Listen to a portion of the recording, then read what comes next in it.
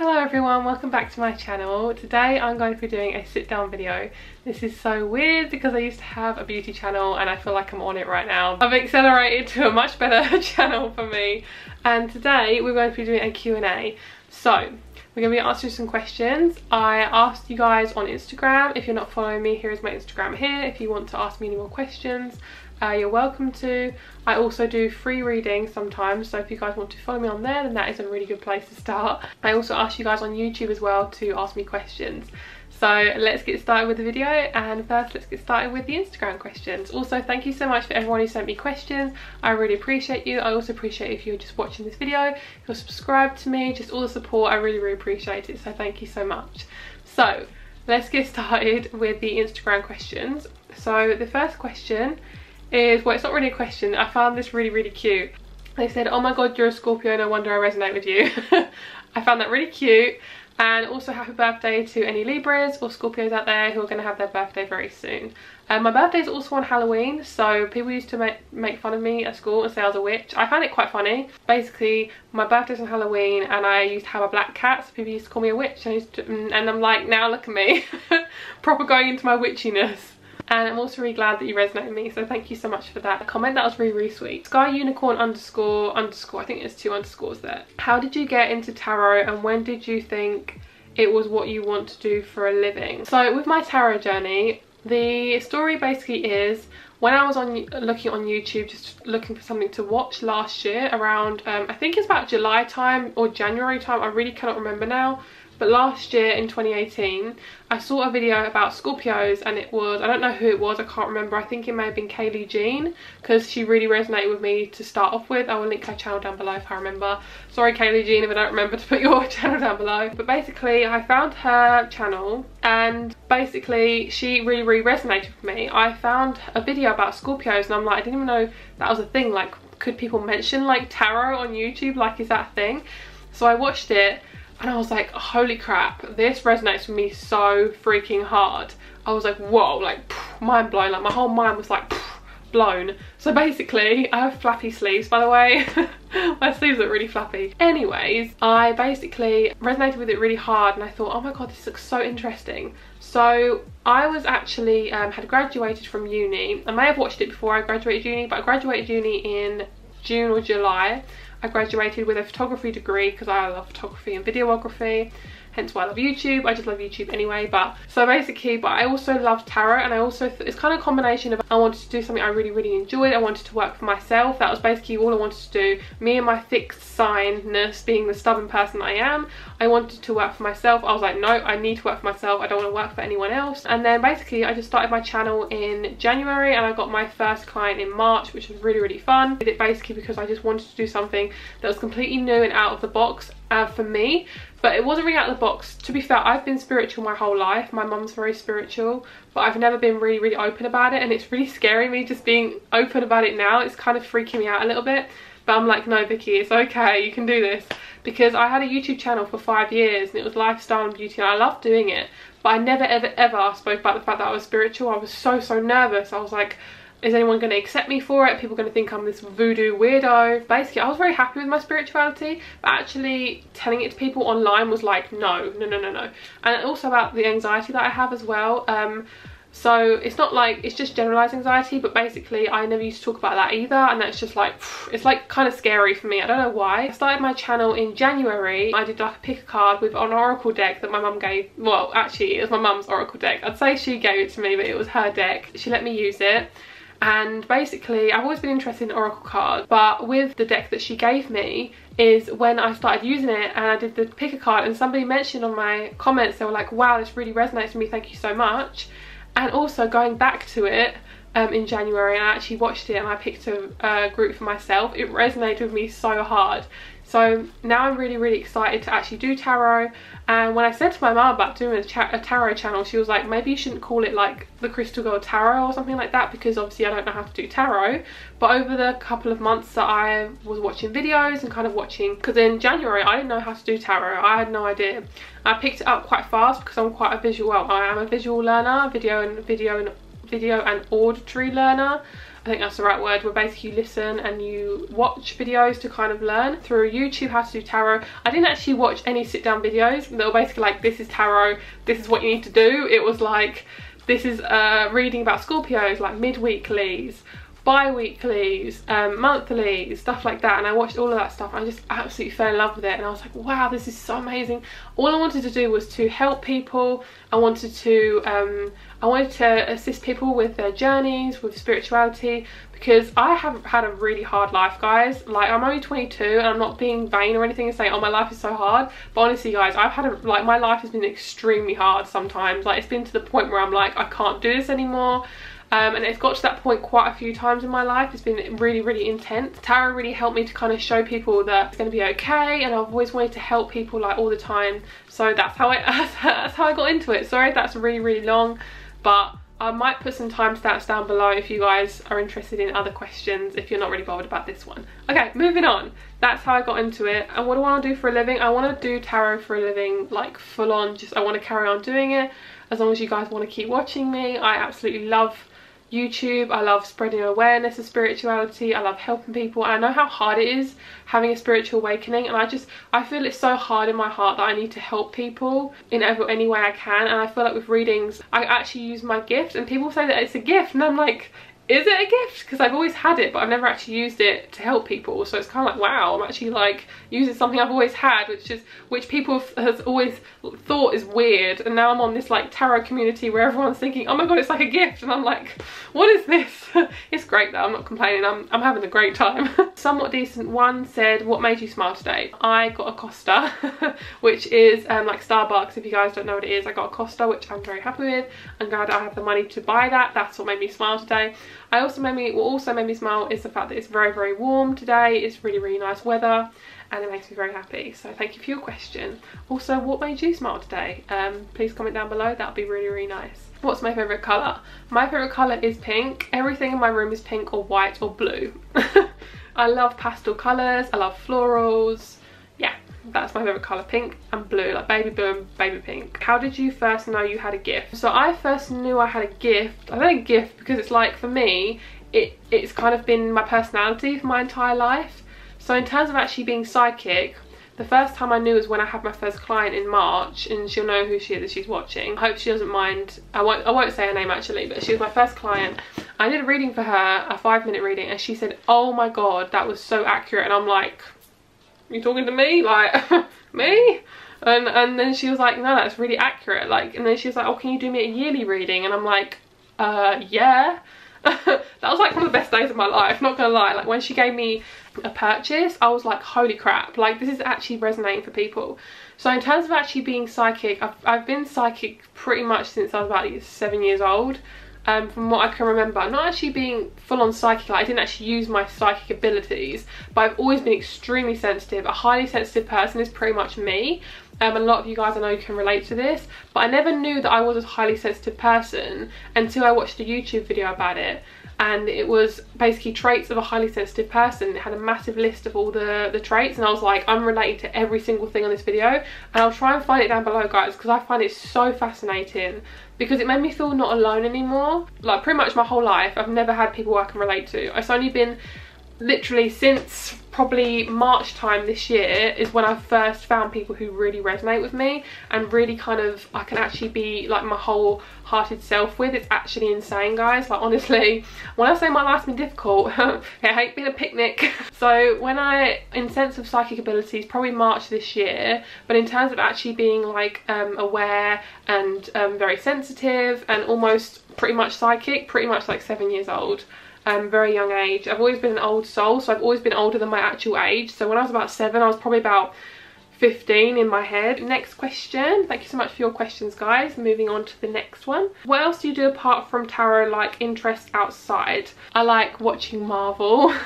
Marvel's my favourite. I absolutely love photography and videography. I'm going to do a shoot soon. I'm really excited to do that. Just like a hobby. I love running. I love art. I do photography, art. I used to do nail art. I used to have a whole YouTube channel about nail art. I love singing. I love playing my ukulele like a little white girl.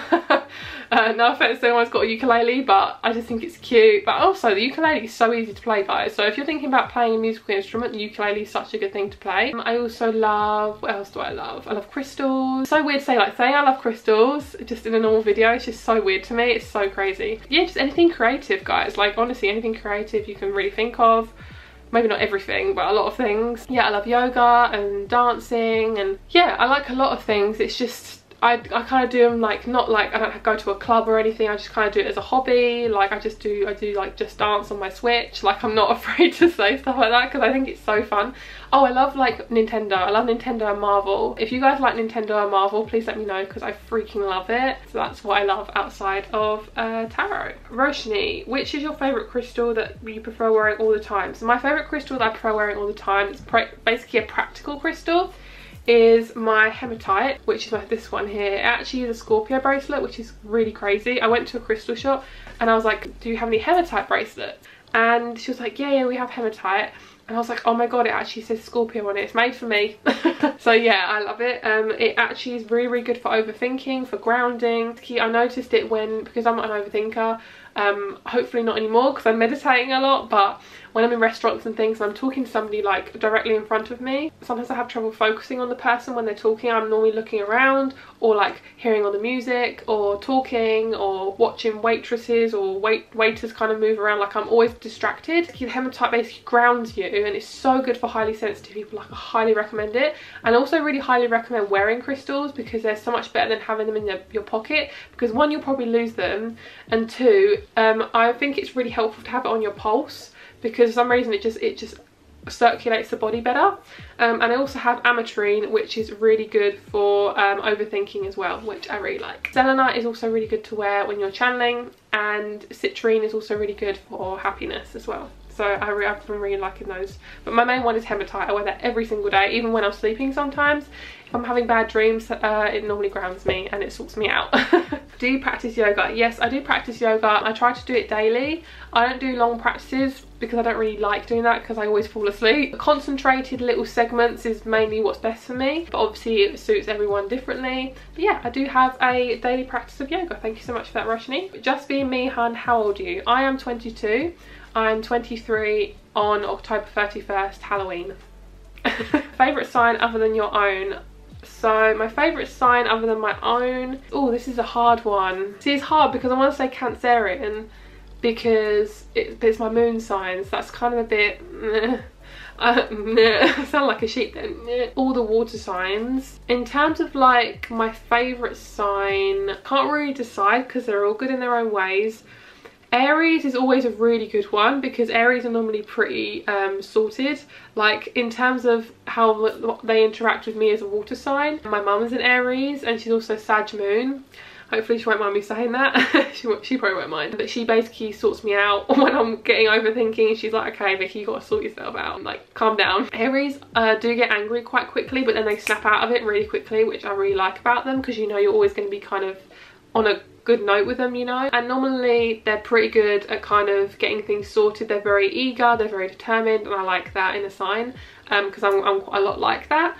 I don't think I have any Aries in my chart though. I'm pretty sure I don't. So I really like Pisces, depending on obviously their other elements, and same with Aries. But I feel like with Pisces, they're really, really good at interacting with you on a deep level, and I absolutely love that. I love water signs. I like Virgos, but it depends on obviously on their other signs because they can be quite perfectionist, which is totally fine because I'm Virgo rising, I'm a perfectionist. I'm sharing so much in this video, it's so weird. I don't think there's any other signs that really come to mind.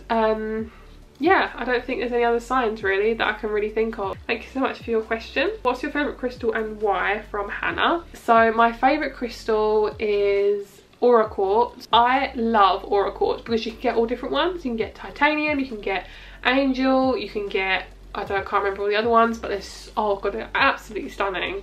Like they're so, so pretty. And I have one that looks like a Barbie crystal. I absolutely love it. Okay, so there is a lot of crystals that I love. I'm going to show you another one that I love too. So these are all my Aura Quartz that I have. This is my Barbie crystal. I love it. It's so pretty. And then I have another one which is titanium covered. Basically it's covered in metal. Isn't that so pretty? It's so stunning. And then I also have Angel Aura Quartz, which is this one here. It's just a clear one, but it's got like slight rainbow in it. Very iridescent, I love it. And then also another one that I really like, when you struggle possibly like with relationships, worrying about like a certain person, things like that. This is really, really good for kind of any relationship issues, friendship issues, any sort of thing. This is called Garnet. Very, very good for commitment and things like that. So I love those crystals. Thank you so much for your question, Hannah. What's your favourite food? Mine's Chinese. I love this question, okay, because I love talking about food. So my favourite is Thai food. I think I was born in a different country, like honestly guys. No, I was born in England, but I love Thai food and I love Japanese food. So yo sushi, sushi food, Thai food, oh my freaking god, favourite food of all time. I love it, it's so freaking good.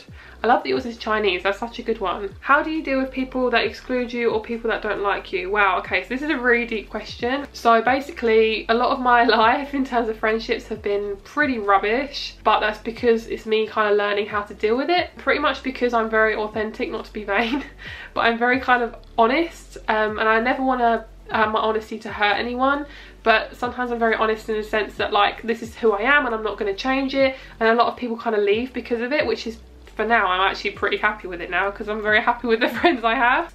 And sometimes it happens for a reason, you know. So how do you deal with people that exclude you? So I'm going to tell you a tiny little story. It's a little, just a little segment.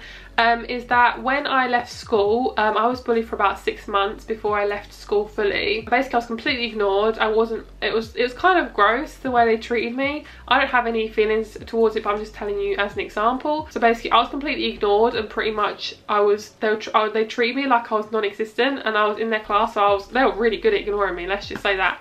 So that's how I dealt with it. Was I was really, really strong. I did counselling, I spoke to my mum, I spoke to anyone who would listen in terms of someone I trusted, and I distanced myself as much as I possibly could. And I pretty much was lonely for a lot of my school life in terms of friendships. I had friendships pretty much most of the time, but I never felt like I was included in them most of the time in terms of like a deep friendship, because a lot of them were very immature, and being my old soul, I was like, I don't get along with any of these people. But in terms of how I dealt with it, counselling, talk to people you love, journal, exercise. I used to run a lot to kind of get all the energy out. Yeah, and just do things on your own. It's so much more helpful. It's better to be on your own than with people who don't appreciate you. That's pretty much it. And if people don't like you, in school it's so difficult. Like, school life was not fun for me. Yeah, being highly sensitive, guys, it's really, really difficult sometimes, especially in school. So it's really, really helpful. If someone doesn't like you, you're better off just trying to get away from them as much as possible. Have you ever used the law of attraction? Has it worked for you? Love you. Love you too. Law of attraction, I actually attracted a house. I can tell you guys a story of that if you want to. I won't do it now, but in a separate video if you guys want to know that. I also attracted meeting my my crush, like a celebrity crush. And I also attracted friends as well. So if you guys want to know how I did that, then please let me know. But it was a process, guys. It's not like immediate, but I think with objects it is easier to manifest them, and apart from like people are a little bit harder to manifest. So yeah, I'll let you know that, guys. If you guys want to see a manifesting video, then I can do that for you guys. How did you get better at reading tarot cards? I watched loads and loads of videos, not to learn, but to basically just watch my readings for Scorpios. I used to watch all of those, and that's how I learned, pretty much. Just practice, and practicing with people. I did a lot of free readings before I started doing any paid readings. Just practice with people. Practice with people who you feel comfortable with, and also don't feel bad if it doesn't resonate with people. Sometimes it will resonate in the future, or sometimes, you know, that message was just for something else, you know. But it's never wasted. Also, a tip for you guys, if you're a channeler or you want to go into tarot, if you think of something weird while doing someone's reading, normally it's pretty true. Like, I get a lot of weird messages and I'm like, that's not going to resonate, and then they're like, oh my god, that resonates so much with me. Like, I'll get like a cat running up a tree, and then they'll be like, oh my god, my cat ran up a tree like 3 weeks ago and I was so scared. Like, you know, it's crazy. I love it. So thank you so much for everyone who asked me a question on YouTube. I will try and answer as many as I can. I probably won't answer everyone because this video will be super long, but I'll try and do some timestamps down below if you guys get bored of certain questions that I answer, okay? This is a really good question. This is from Copper Dove. It said, I'd love to know what tips you have for protecting oneself when helping people as a light worker. Protecting negative energy when you encounter certain clients, struggle with being a light worker. They don't know how to shield themselves. Okay, so in terms of protecting yourself, hematite, really, really good. Wear it all the time. Grounding yourself, really, really good. I always every time I do a reading, or I try to do every time I do a reading, is to ground myself. I use an incense stick, and after every single reading I say, release any energy that isn't mine now, thank you. And I just open my hands up like this and sit them on my knees, or I just kind of open my arms out like this, like this. I've put them down here, I'm just trying to show you guys, like I do that and put them down here, and I just let the energy flow out of my hands. In terms of protecting yourself, it's really good to incense and just basically affirm, I contain any energy that's mine and release any energy that's not mine. Spray yourself with aura spray, just kind of anything that works, even a crystal. Some people use a crystal and they kind of just like do this around their aura. I never really do that, but it feels kind of nice. That's really, really good. And also just being conscious of the fact that when you're very sensitive, you suck up people's energy like a sponge. When I was at school, I used to get really, really stressed out, and I used to come home really, really angry for no particular reason, but literally because I was so sensitive. I used to suck up all the horrible energy from all the people at school. I went to an all-girls school as well, so extra stressful. Basically my mum was like, sit down, or she's like, stand there, and she used to just sage my aura, and she was like, do you feel better? And I'm like, yeah. So when I came home, I was like really pissed off and annoyed, but then that really helped me. So just be aware when you're at school, work, anything like that, you suck up people's energy like a sponge most of the time, so just be careful of that. And also crystals that are black are so good at protecting you, especially if you're going to have an argument with somebody, you know you're going to have an argument. Black onyx, trust me, it's worked, I've used it before. How to make connection with intuition or higher self for picking the right card, and also for taking life important decisions. Okay, intuition, meditation. You have to separate and get rid of all the busyness, otherwise you can't let any messages in. It's like filling up a room with stuff and clutter and then sitting in it and feeling like crap because everything just feels messy. But then when you tidy it, it's so much better because you have so much room, you have room to think. I definitely notice when I don't meditate that I'm not getting messages quick enough. And also to let you know, intuition fluctuates. Don't know why I'm doing this, woo! But intuition fluctuates, so it will kind of go up and down. Sometimes I'm thinking, why am I not getting any messages? But sometimes you do, sometimes you don't, and that's why people use cards, because it's a much easier way to help you channel. And sometimes you don't even have to use cards, but sometimes it's nice, you know. When tuning in, use crystals. Selenite's really, really good for that. Clear quartz and other crystals like amethyst and things like that, whatever suits you the best. I feel like selenite suits me the best. In terms of like picking important life decisions, I do struggle with this. Since channeling and using my intuition much more, I actually struggle with it more. I think it's because I'm possibly using it a bit too much, or I always need to balance it out pretty much. I probably need to meditate a bit more.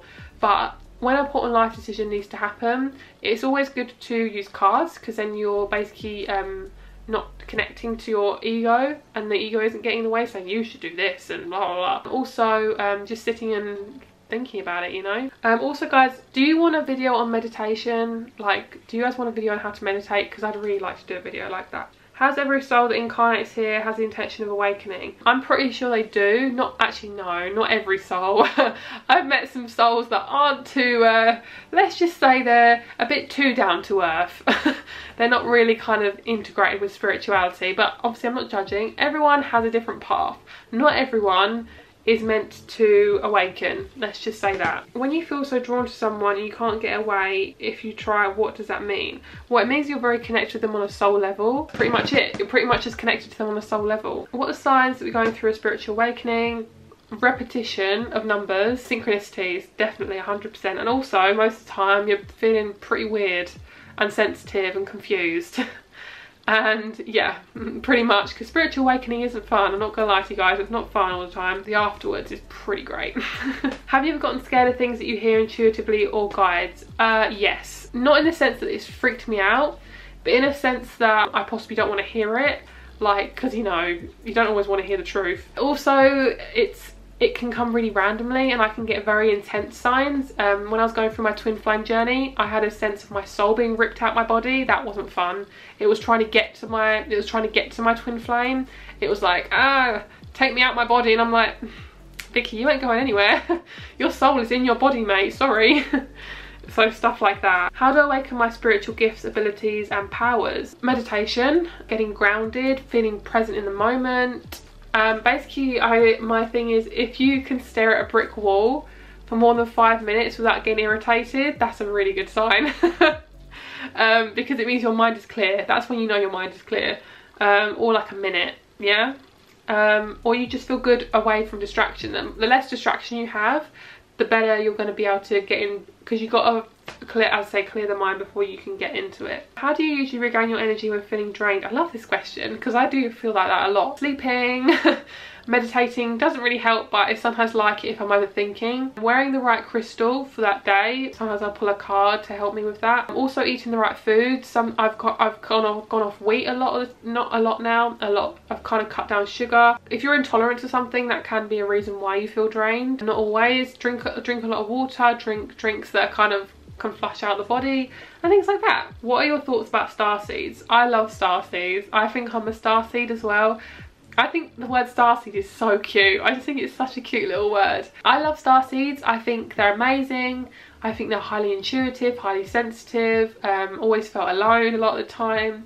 Felt secluded. I think a lot of starseeds are mainly the ones that have been awakened for quite a long time, but that's not always true, because obviously everyone awakens at different times, but I love starseeds. Please suggest meditation for heavy heart feeling. So I suggest having a crystal on your heart, and get one that protects your heart just for until you can kind of cope, and then meditating on self-love. I think that will really help you. And also to get out your head, meditation will really help, just any sort of meditation. Okay, so that's all the questions. Thank you so much everyone for giving me a question. I really appreciate it. Thank you so much if you've made it this far through the video.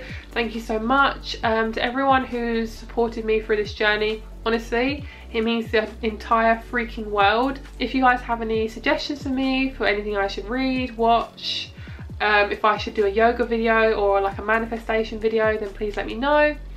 And yeah, I love you guys so much. Thank you for watching, and I'll speak to you very soon. Bye!